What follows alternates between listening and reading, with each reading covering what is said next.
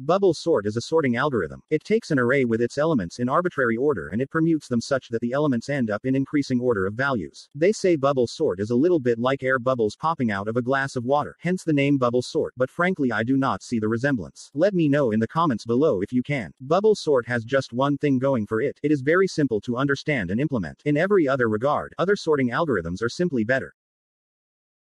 If you are interested in practically better sorting algorithms, check out our other tutorials. Find the links in the description below the video. Stay with this video to see how bubble sort works, including the lesser known reason of why exactly it terminates, how to implement it in the C language, and understand its best case and worst case time complexity. Subscribe to the Truly Understanding Algorithms YouTube channel if you enjoy our videos. Let us see how bubble sort operates.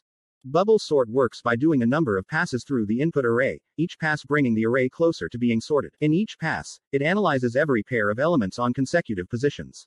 If the two elements are in the correct order, it leaves them as they are, and simply moves on to the next pair. If the two elements are in the wrong order, it swaps them, and then moves on to the next pair. The pass continues in a similar manner. Leave 8 and 9 as they are. Swap 9 and 7. Swap 9 and 3. Swap 9 and 6. The first pass is done. Since we carried out some swaps in this first pass, we must do yet another pass, to check if more swaps are needed and perform them as necessary. As some swaps were performed during the second pass as well, we must do a third pass. As some swaps were performed during the third pass, we do another pass. One swap was performed, and we do therefore a new pass. During this last pass there are no more swaps. We conclude that our array is now sorted. Therefore, there is no need for additional passes. This is how the bubble sort algorithm works, but an important part that is often overlooked is to understand exactly why it works. Let us now try to understand the why. It is easy to see, by making a working copy of the input array, that the only changes to the array the algorithm ever makes are swaps, which preserve in the output exactly the same elements as in the input. Furthermore, before the algorithm ends, there must be a pass that makes no swaps, and this ensures that the array ends up in increasing order of values. But what guarantees that the algorithm is ever done? Could it make pass after pass after pass, making some swaps along the way, without ever finishing? It turns out that bubble sort does terminate for all inputs, and this is the most challenging and interesting part to understand. We can understand why it terminates by marking the largest element, and analyzing where it ends up after the pass. The first pass makes 9, the largest element in the array, go to its final position in the sorted array. The second pass makes 8, the second largest element in the array, go to its final position in the sorted array. We are beginning to understand what is happening. With each pass, the suffix of elements that are in their final position, which we will call the green suffix, increases in size. The third pass makes 7, the third largest element, go to its final position. Incidentally, 6 also happens to hit its final position in this pass, so the green suffix actually increases in size by 2 elements. As the green segment increases in size by at least 1 element with each pass, it will encompass all elements after at most as many passes as there are elements in the array. After the green segment encompasses the entire array, the following pass will make no swaps, and the algorithm will therefore terminate at this point.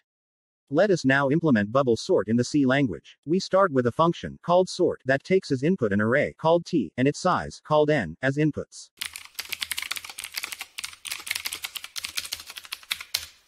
We use a flag called done that indicates whether the algorithm is finished or if more passes are needed. Initially, we must do at least a pass, so we initialize the flag to 0. We loop for as long as the flag indicates that we should do so. Before starting the current pass, we optimistically assume that this will be the last pass, and therefore set the flag to 1. We loop through all pairs of elements on consecutive positions by using an index, called I, that ranges from 0 up to n-2.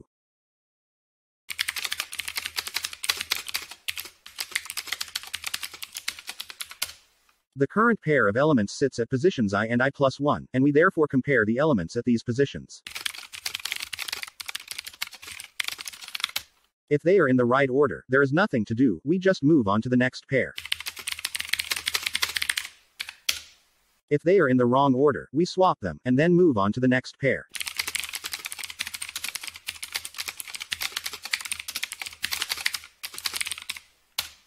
As we have performed a swap, we set the flag to 0 to make sure we make at least one more pass. We can slightly simplify the code above by removing the if branch altogether and keeping just the else branch, making sure to reverse the condition in the if statement. Let us now understand the time complexity of bubble sort. Each pass makes n-1 iterations, with each iteration taking constant time. Therefore, a pass takes time theta of n. To find the time complexity of the algorithm, it remains to count the number of passes, which is the same as the number of iterations of the while loop. In the best case, when the input array is already sorted, a single pass is enough, as no swaps are performed during the pass. In this case, the overall time complexity is 1 pass times theta of n per pass, which amounts to theta of n. This best case time complexity of theta of n is also achieved when a few elements at the end of the sorted array are displaced and moved forward by any amount. In this case, we require as many passes as there are elements displaced, in order to bring back the displaced elements to their place, plus one more pass to check that the array is indeed sorted. If the number of elements displaced from the end of the array is constant, then the number of passes is theta of 1, and therefore the time complexity overall is still theta of n. However, in the worst case, the number of passes can be as large as theta of n. This happens, for example, when the array is sorted in reverse order. In this case, each pass brings the next largest element to its final position. Bring 7, 6, 4, and 3 to their final positions, in this order. As there are theta of n passes, and each pass takes theta of n time, the running time overall is theta of n squared. However, this worst-case running time is also attained when even just the smallest value in a sorted array is displaced and moved towards the end of the array. For such an input, the first pass moves the largest element to its final position, but the smallest value is only brought forward one position. The second pass moves the second largest element to its final position, but only brings forward the smallest value by one position. This pattern repeats with each pass. The next largest element is placed in its final position, but the smallest element only advances by one position. The n-first pass moves the second smallest element to the second position, and also necessarily brings the smallest element to the first position, as there is no other place left for it. The final pass, the nth, simply checks that the elements are now in the right order. As the number of passes is n, and each pass takes time theta of n, the overall time complexity in the worst case is theta of n squared. Bubble sort has an interesting asymmetry in running time between almost sorted arrays where the largest element is displaced towards the beginning of the array, and almost sorted arrays where the smallest element is displaced towards the end of the array. This asymmetry in running time can be optimized away by alternating between the usual forward passes, whose role is to quickly bring the larger elements towards the end of the array, and a new kind of passes, whose role is to bring the smaller elements towards the beginning of the array, called backward passes. This optimized version of bubble sort that alternates between forward and backward passes is called cocktail sort. Leave a comment telling us if you would like a more detailed tutorial on cocktail sort, or other optimized versions of bubble sort. Subscribe to the Truly Understanding Algorithms YouTube channel, and hit the bell icon to make sure you do not miss any of our future videos. Check out our other video tutorials on sorting algorithms by exploring the links in the description box below. Leave a comment telling us if you enjoyed the videos, what could have been better, and what topics you would like us to cover in the future. Visit trulyunderstandingalgorithms.com to read these tutorials in textual form.